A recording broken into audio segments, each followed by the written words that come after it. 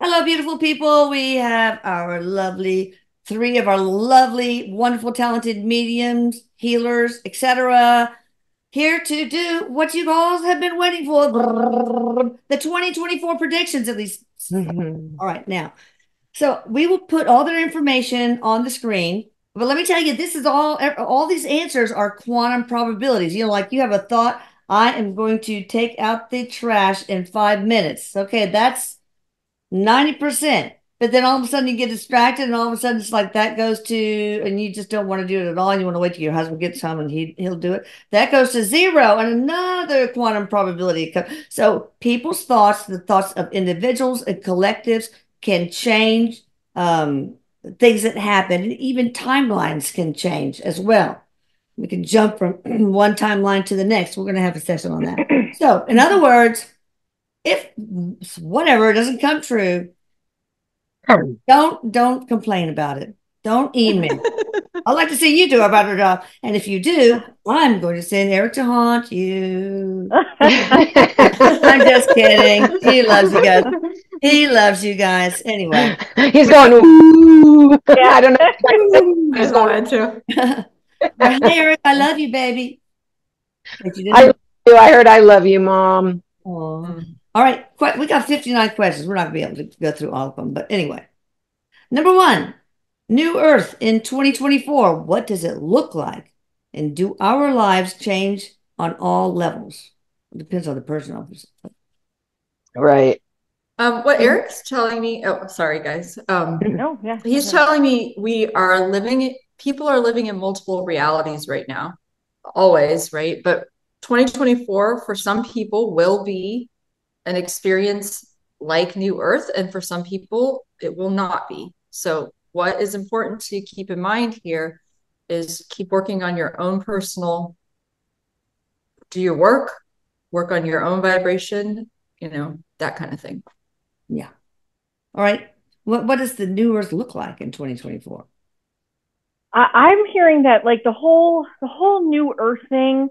Like, are we talking like what does it look like when it's done? Like when we're I officially don't know. to the vibration of new Earth? That does not happen in 2024. Right. Yeah. Right. Yeah. This is much further out. So like Yeah. what Courtney was saying, this is more like what new Earth is going to look like is what is your perception of what's happening in your life. It's more of a, if you look at micro and macro, micro is a small scale, Okay. macro is a big scale. The macro new Earth, we're not seeing it in 2024. So it's your world. Can you make your world look better? Can you raise your vibration, like Courtney was saying? That's what Right. I'm getting. Right. Yeah. So Same. Yeah. Yeah. What I was getting to is the same thing. It doesn't just happen like one day we're in the old earth and the next day we're in the new earth. It's a process. Yeah. And it's also it's an individual process. Eric is saying, a lot of people are like, when are we ever going to have like peace on earth, which we know is never going to be 100%, right?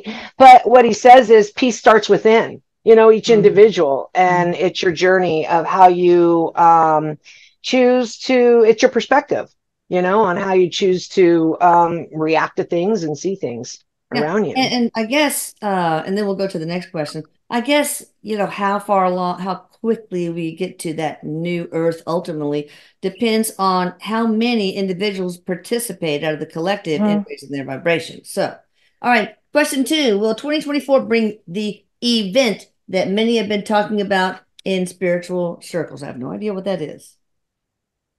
Is it ET related? that's such a vague question. Right. As far as the Yeah. event, like I Um, don't know if the event, like the big event, is coming in 2024. okay. I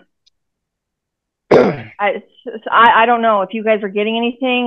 Well, what I'm hearing is Eric is saying that each year there's big events here and there spiritually, because this is like the era of the awakening. So of course there's yes, always, but like I was wondering, are they asking the event that makes right, everybody? Right. Yeah, I don't. Yeah. It doesn't. I don't think so. Is what I'm sensing. Yeah. But yes, as to what Ginger is saying, what I'm hearing is there's a lot more people waking up this year.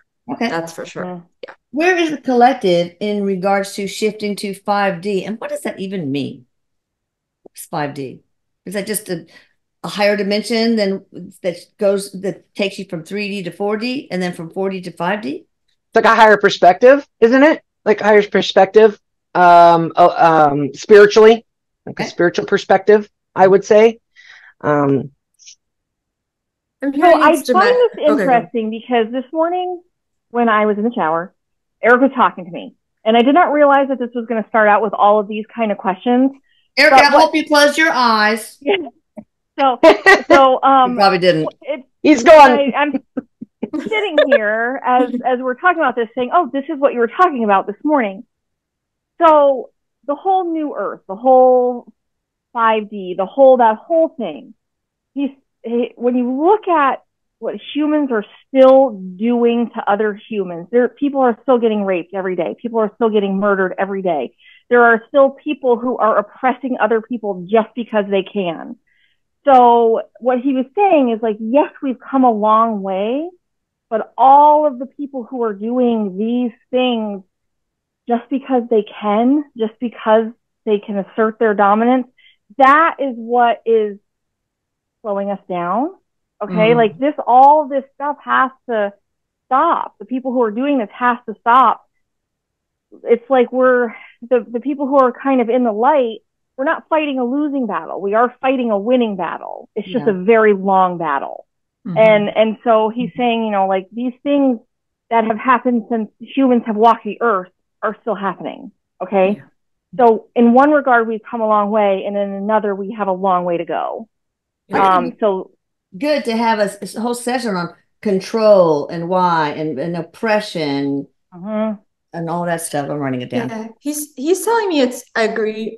He's telling me it's a long game, and so we are going to see shifts. And again, you will see more shifts. Like it's like the planet, not like the planet has already shifted into a higher dimensional consciousness, and we can access that through our own personal work and through our personal vibration. But as far as like planetary shifts, it's going to be long. I mean, hopefully in our lifetime, but you know. Okay. Yes. Yeah. We all have to do our own part. Earth, the new Earth and the 5D. This is such a huge thing that's happening. So where your focus is, where your strength is like in your home, in your neighborhood, raising the vibration, bringing the positive energy there. That community. Community. Yeah. Will it be hard to get to the highest level of vibration in 2024? And Erik, maybe you can share some practical tips on how to get to our highest vibration. I say samba or Zumba, whatever you call it. anything that raises your mood, you know, anything that raises your mood, the constant, he says anything you do to help somebody else is one of the highest. I love that. Yeah. That really helps me. Plus my grandbabies and my doggies. Yeah. Sitting around them. And he's saying, in addition to that, don't get involved in the politics. Don't get involved in the news if you're looking to raise your vibration, because this is going to be a interesting year with the election in the United States. We'll put it that way. We're all saying I got that. I'm not doing it, man. Doing it this time like I did last time. One thing he's adding too is to remind people to really process their trauma and deal with their emotions as they're coming up, to not ignore them, not suppress them. That's not the era we're in. We want to feel our emotions. We want to move through them. We want to release them and not get caught up.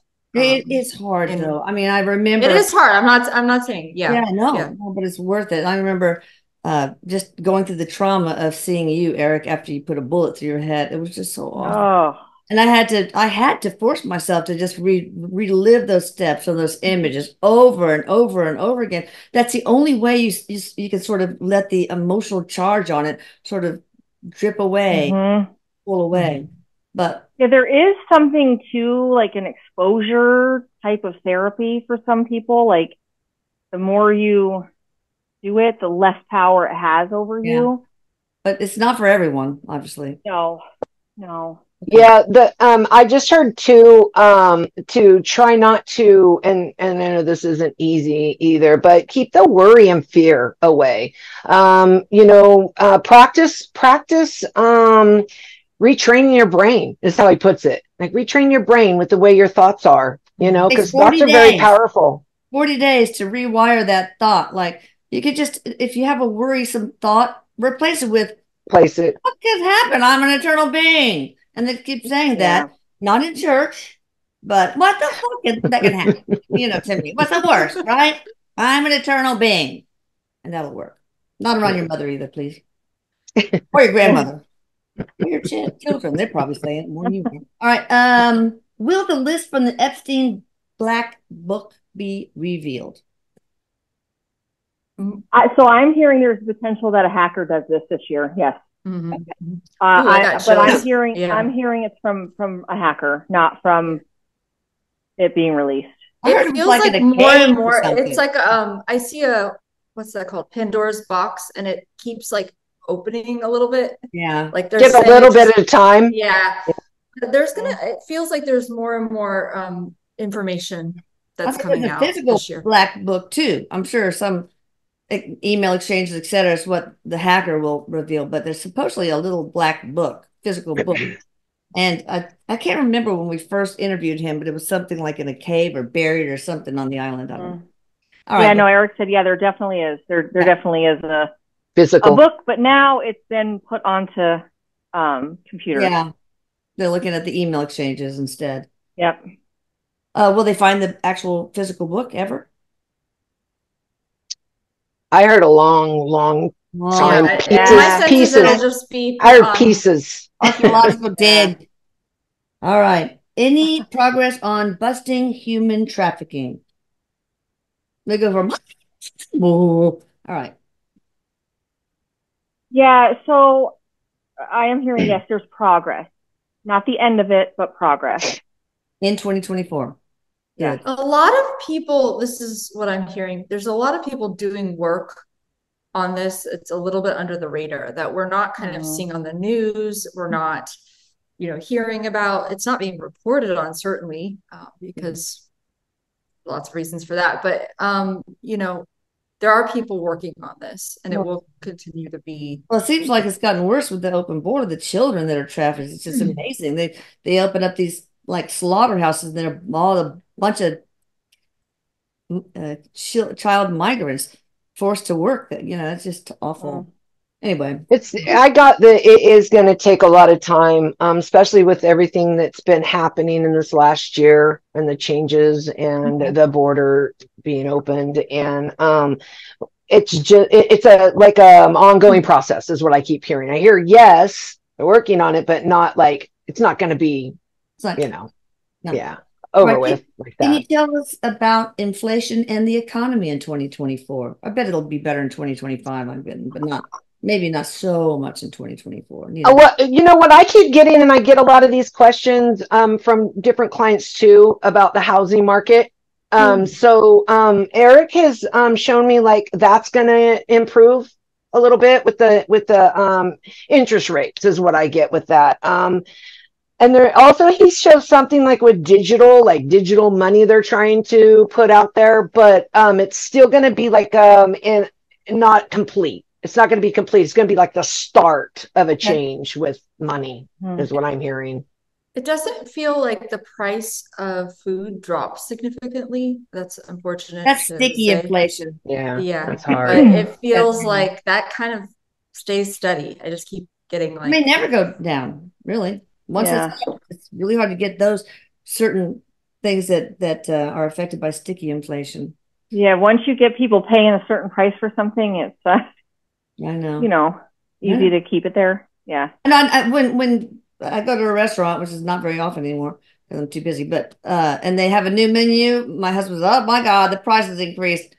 We're never going to see the opposite. Oh, new menu, look, they've decreased their prices. Not going to happen. Yeah, no. Once they know that they can get it, you know what I mean, with anything, they know that people are going to pay it, So there's an imbalance going on. He shows like this. They keep on trying to balance, and then it knocks you out of balance. Try to balance, knocks it out of balance. Will other sectors of the economy, like jobs, what about the interest rates, anything else you want to speak to on the economy? Oh, they'll probably ask more questions about that here.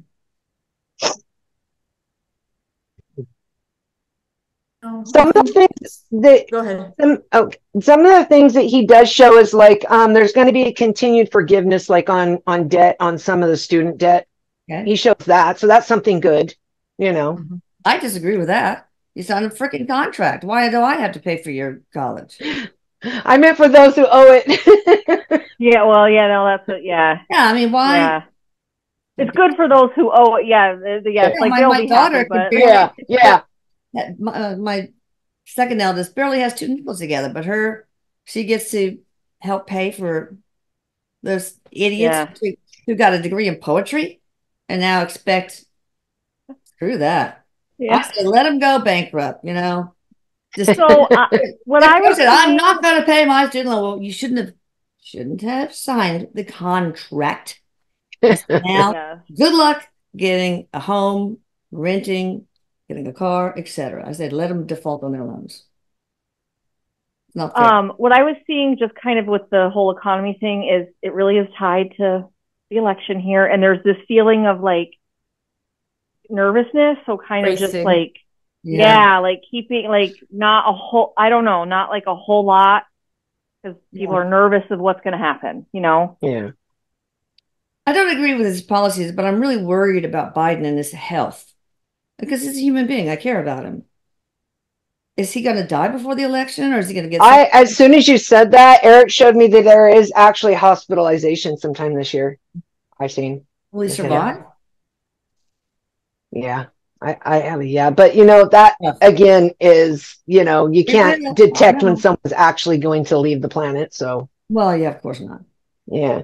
When will the re-evaluation of currency be announced to the public? Once it's amended, will tier 3 and 4 be able to exchange?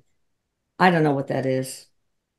I have no idea. Is this exchanging through countries? Because he was showing me something with exchanging is getting, it's not going to be a lot better this year because there are going to be a couple wars actually that start up on the other side. Oh, I think I understand because a lot of my clients who are in South Africa or Buenos Aires, the valuation against the dollar is just horrible. So maybe that's what they're talking about, sort of making fair and equal exchange. I don't think there's going to be a lot of a shift in that way. Yeah, I get that same kind of freezing feel. Like I don't feel a whole lot of like static. That's a good word for it. Static. Yeah. Okay.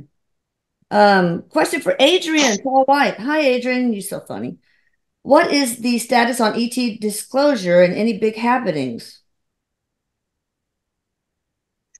And what are ETs up to in 2020? This has been happening over the last few years, you know, coming out. I get that it is happening. Yep. Yeah, my sense is and there's going to be more. There'll be more this year. Yeah, what I'm seeing, I mean, I see symbolically a lot, and I'm seeing like a faucet, and it just like drips. Like we'll see like this event here and that event there, and it will be. It's going to come out. Well, on New Year's, either New Year's Eve or New Year's Day, I can't remember. There was this event in or near a Miami mall. It was in a Miami mall. ETs, or was that just a hoax? So there was something to that. Yeah, I got the same thing. I think there was absolutely. It was a real event. Yeah. Yeah. Also, recently over Iran or Iraq, I get the I countries mixed up. There was this weird jellyfish-like thing, like a UFO, but it looked like it had tendrils. It looked real. Well, you know, Eric's saying that we have starbeams went to the water walking among us right now. So this is happening all over the world. So the other thing that he has said to me before about this is like people are saying, oh, there's more UFO sightings, there's more this, there's more that. And what Erik has told me in the past is they've always been here. They're just lowering their shields and they're letting us see them more. It's not any more aware. Right. And what I'm hearing too is the more, and I call it awake, you know, more people that wake up, more people that are able to tune into energy and be able to communicate better, you know, on an energetic level, the more you're going to see this because, you know, our humanity, Erik says, is so violent sometimes with the things they don't understand. And Yeah. until there's a better communication and understanding with us, it's they don't want to just like, hey, here we are, you know. Yeah. So Yeah, I get that. Well, also it's about opening awareness because, like, when Columbus came on shore to the Taino people, they did not see the three ships at all because that was out of their reality. They looked invisible to them. And so, that decades and decades and decades ago, maybe that's the case. So they didn't see UFOs that were actually there. So, Well, what's right. interesting is like in this, if we look at the snapshot of this 100 years, yeah, as far as like extraterrestrial belief, we've gone from a small fraction of people willing to believe it to way more than 50% of people who walk the earth now believe that there's something else. So that in a snapshot of really even like 50 years, Erik is saying that's been a huge shift. Huge. Right. I'm scared though. Why am I so scared about that? I get nervous stomach when I think about ETs. They're just we're ETs to them. You know what I mean? I know. I'm thinking we're all ETs is what I'm hearing. Yeah. It's just the unknown because that's something that is kind of right there at the cusp of like, yes, like not knowing what to expect, not knowing what's going to happen. Right? That's what your fears from. Yeah, and I think most people are like that. All right, there's a rumor that in 2024 there will be a new pandemic with a virus that's more mortal than the original. And there will be lockdowns and everything will be chaos. Is that true? Of course, this is the whole free will thing. So quantum probability now. I'm not getting, I'm getting no on that. I think that we've seen the biggest of it for a while, in the 2020. I think there will be some upheaval in certain ways, but not related to a pandemic. That's what I'm saying. So as we're sitting here, I am hearing that we need to be careful of Ebola this year. Well, they just raided some place in, I think it was in Texas, where this Chinese national who is a fugitive, they got him now, I guess. The inspector of the building saw this hose coming out. And said, what is that? That's weird. And, went in and their freezers full of Ebola and all sorts of just all sorts of different horrible, horrible, horrible viruses and engineered human engineered mice and a bunch of stuff. So there's, you know what Erik just said, he was showing me when you said that, is that there's going to be a little bit, not a lot, but a little bit of exposure to some private labs where people are messing with this kind of thing. Careful. So. Yes. And just to clarify, when Erik said the thing about the Ebola with me, it did not feel like a huge thing. Good. We just may hear about Ebola in the news again this year. We need to find a way to kill all viruses. There's got to be a way. Will they ever do that? I mean, viruses have similar problems. I'm hearing no to killing them, but there will be better prevention for, preventing us from getting them all. You know what I mean? Like, we'll be stronger. There's ways they're going to manipulate sunlight, food. Yeah. There's ways they're going to learn to manipulate like early detection and prevention type things. And messing with DNA a little bit. And that's for some other medical technology stuff too, like medical changes. Well, when I was growing up, we loved to run after the mosquito fogger in our street. It was nice, warm mist. And oh my gosh. It was malathion then, right? But now I think they should just spray Clorox. And at the same time, that will clean up our streets. Nice and white streets. All right, heard there will be internet and electronic disruptions coming in the near future due to a solar storm. Will it happen this year? I see small. I don't see something big. I see little things, here and there, which we've had. We do have that happen here and there, but nothing. I don't see anything big. Okay, like that. We'd like to know more updates about solar storm activity in the rest of this 2024 and what effects it will have on the earth and us as humans. And what about animals too? One thing I'm hearing is that there will be solar storms and lots of activity, and it will affect just honestly the awakening of people. Oh, Like something about the energy in particular just kind of helps people wake up. okay. So that's one thing I'm getting. Okay. I don't know if this, all I keep hearing is bringing it back down to our weather here on Earth. I don't know if the solar storms affect the weather here, but I am hearing that this is potentially big weather year again. Like I was hearing that too. Mm-hmm. I was hearing that too. I was hearing that there's like going to be like a bigger shift this year, planetary shift with weather. Like some places that don't get snow will get snow. Some places don't usually get floods, get floods. Earthquakes kind of that don't ordinarily get earthquakes so inactive, fault lines I actually, he's showing like Western Canada having a tornado, that kind of thing. Yeah, that is weird. Yeah. We'll see. That's cool. Let's ask one more question and then we'll stop part 1 and go on to part 2. Okay. Which countries do you think we will need to pay attention to in 2024 for what's to come? I always hate answering those kinds of things. I just got Russia and India.